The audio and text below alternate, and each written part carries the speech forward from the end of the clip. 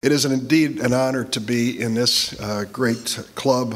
I want to acknowledge Bob Carton and Corrine Morrissey, who are here, who are also in the leadership of your organization.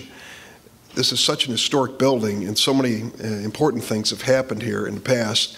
And there is one that Mr. McCabe, your manager, always reminds me of, that occurred 4 years ago by accident, by two non-members of the Union League Club.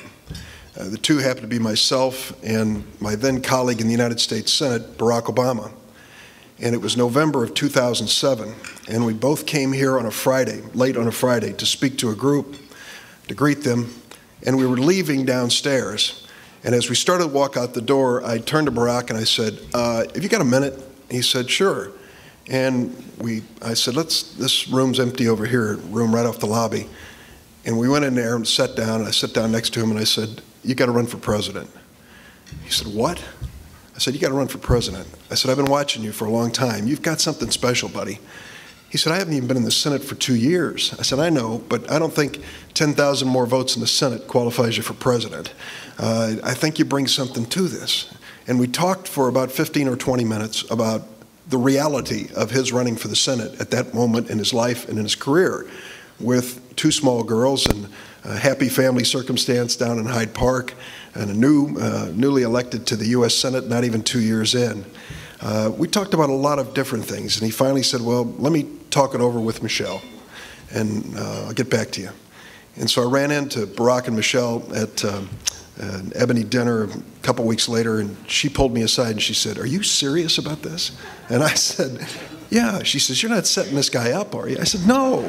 I said, I really honestly believe that he can do it. And at this point in his life and career, if he doesn't make it, he's a young man. Tomorrow's another day. Okay, she said. And so they were thinking it over and deciding, and I decided to maybe help them along a little bit.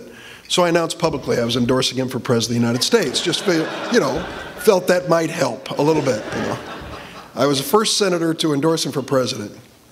And for 12 months, I was the only senator who endorsed him for president.